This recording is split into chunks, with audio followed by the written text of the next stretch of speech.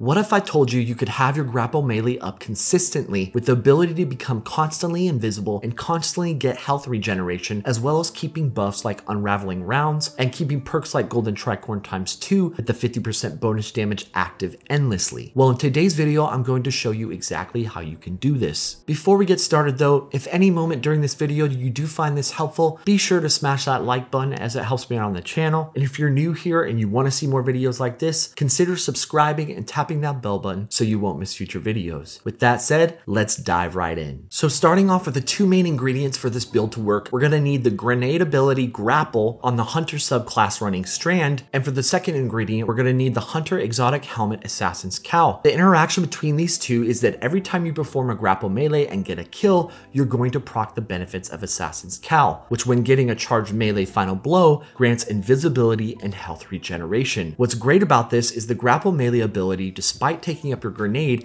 counts as both a grenade and melee ability. On top of this, by default, because of the aspect Whittle Silk, we get a second grenade ability charge out of the gate. So we can perform this 2 times in a row before having to wait for the ability to recharge. And once we spec into mods and stats, we'll be able to basically have this ability up all the time. On top of this, in addition to Assassin's Cowl making us invisible on both melee kills with Threaded Spike and grapple melee kills, it also gives us the same benefits when finishing an enemy, which actually pairs perfectly with grapple melee, because when you get a grapple melee kill in a group of adds, not only does it kill the enemy you just grappled, but it also spreads that damage within a 3 to 5 meter radius. And as a result, I often found a lot of enemies around me would be finishable after performing a grapple melee kill, essentially giving me the option to chain my invisibility and health regen even further. Also, one other cool thing that I discovered is anytime an enemy is near a tangle, if you shoot that tangle and kill that enemy with that explosion, it's actually also going to proc Assassin's Cowl. So essentially you have 4 different ways to go invisible: a grapple melee, threaded spike melee, a finisher, and destroying tangles that kill enemies nearby.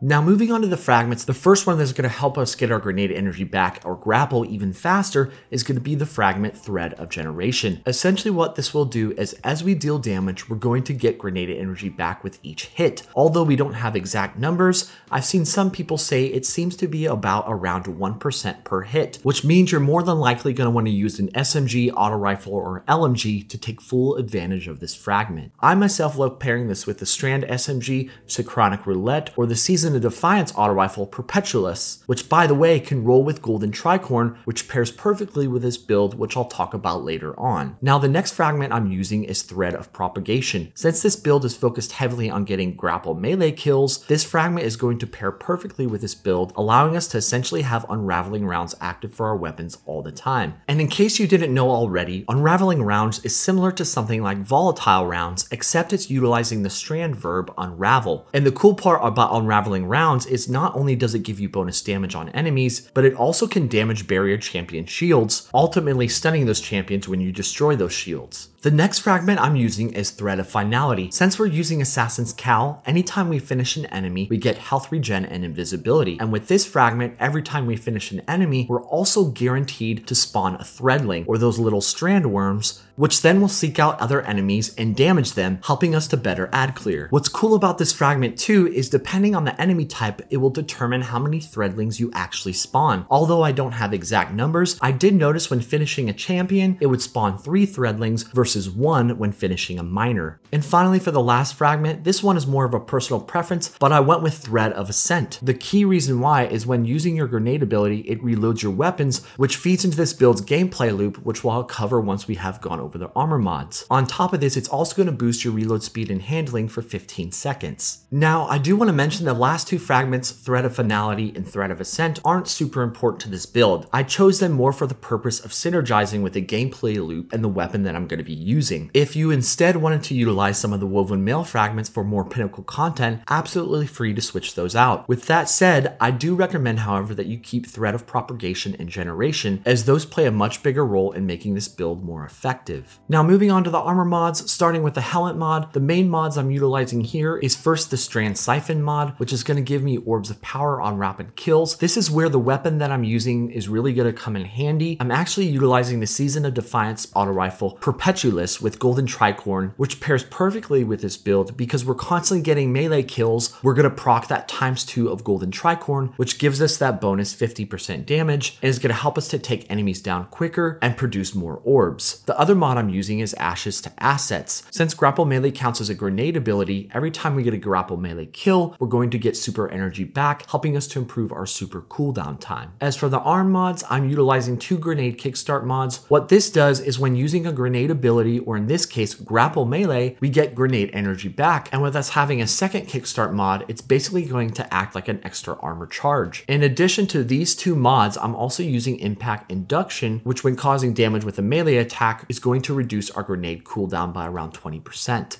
Moving on to the chest mods, I'm utilizing the mod Font of Endurance, which when we have an armor charge active is going to give us a +30 to our resilience stat, and with my resilience currently sitting at 70, that's going to bring it over to 100 when this mod is active. You can also stack this mod with 2 of them giving you a +50 to resilience and 3 of them giving you a +60. I'm also using the mod Charged Up, which increases the number of stacks of armor charges you can carry by 1. As for the leg mods, I'm utilizing Strand Weapon Surge for that bonus damage on top of the Strand auto rifle I'm using with Golden Tricorn. I'm also using Font of Agility, which is going to give us +30 to mobility when an armor charge is active, allowing us to get our dodge back faster so we can utilize the ability to suspend enemies more often. I'm also utilizing the mod Innervation, which grants grenade energy when picking up an orb of power. And finally, for the class item mod, I'm utilizing the mod's Proximity Ward, which grants us an overshield while in the middle of a finishing animation, which is going to pair perfectly with Assassin's Cowl since we're going to be finishing enemies quite often. I'm also using the mod Time Dilation, which is going to extend the decay time of our armor charges so it lasts longer. And finally, I'm using 1 bomber mod, which is going to reduce our grenade cooldown anytime we use our class ability, which is one of the reasons why I used Font of Agility earlier to help boost our mobility stat so we can use our class ability more often. Now, when it comes to stats, I think the 3 main stats that you really want to lean into here is going to be resilience, discipline, and recovery. Since we're going to be up close with enemies quite a bit, using our grapple melee to get grapple melee kills, you're going to want to have a high resilience and high recovery so you can take more damage and recover your health quickly. And as for discipline, that's of course going to help us get our grenade or melee grapple back even faster. Now, when it comes to weapons and loadouts, you really can use anything here, but as I mentioned earlier, the one weapon that synergizes I think really well with this build is going to be the Strand auto rifle from Season of Defiance, Perpetuous. The reason why is this can roll with Golden Tricorn, and this perk is a lot of times overlooked because sometimes it can seem a little bit confusing on how it works. Essentially what happens is this perk is going to feed perfectly into the gameplay loop of this build, and that gameplay loop is this: get a weapon kill, then get a melee grapple kill, proc Golden Tricorn ×2, then you have about 5 or 6 seconds to unload on enemies, and then grapple melee again to refresh Golden Tricorn ×2 and just continue that loop. Now, do keep in mind, you don't have to have Golden Tricorn ×2 procced all the time. It's just nice extra bonus damage to have. If you want, you can focus just on staying invisible after getting your grapple melee kill, stay invisible, find an enemy to finish, and you can essentially keep that invisibility and health regeneration on demand going with an option to always proc Golden Tricorn ×2 anytime you want. When it comes to viability for this build, I would say most content this build works well. I even tested it out in the Master Duality Galron encounter solo, and it worked quite well. Now, I will say this setup by no means is going to do the work for you. In more pinnacle content, you still are going to need to be strategic. If you're running master level content, it's not going to make you invincible, but it does give you greater survivability, and it is a viable option in pinnacle content. With that said, I probably wouldn't take this build into something like a Grandmaster Nightfall because it requires you to be up close with enemies, whereas Grandmaster Nightfalls, you kind of have to hang back more. But for most other content, dungeons, raids, exotic missions, whatever it may be, this build works really well. In fact, this build came in really handy in the final encounter with Callus on the Legendary campaign when I was running it solo, because essentially I could just fly around the room, constantly going invisible, helping me to stay alive, and ultimately making that encounter a lot easier. Well, that's going to wrap up today's video. Thanks again, Guardians, for tuning in. As always, if you found this video helpful, be sure to smash that like button. And if you're new here and you want to see more videos like this, subscribe and tap that bell button so you won't miss future videos. Thanks again, and I will catch you, Guardians, later.